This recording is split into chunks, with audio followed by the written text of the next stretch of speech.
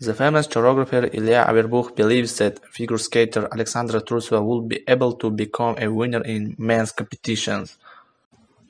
All her rivals are on planet Earth, and her ice palace is on some other planet, and Alexandra shows exorbitant heights.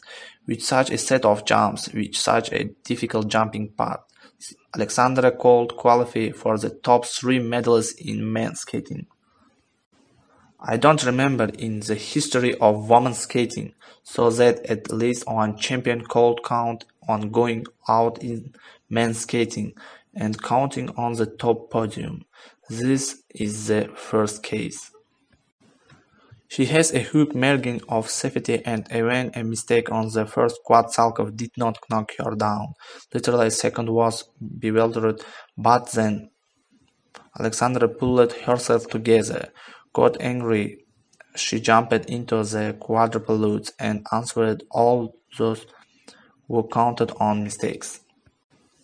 I can say this if Alexandra skates cleanly and even with a quadruple Salkov, who this time did not submit. There are not skaters in the world who could fight her. If she will ride like this at the World Cup, I just can't imagine what can be opposed to such a performance. Of course, let's not forget about Alina Zagitova and Alena Kostarnaya. They have very decent grades for the components. The second grade is probably higher than that of Alexandra, although I think that Sasha may be supported by the second grade so that she does not fly into space at all, said Averbukh.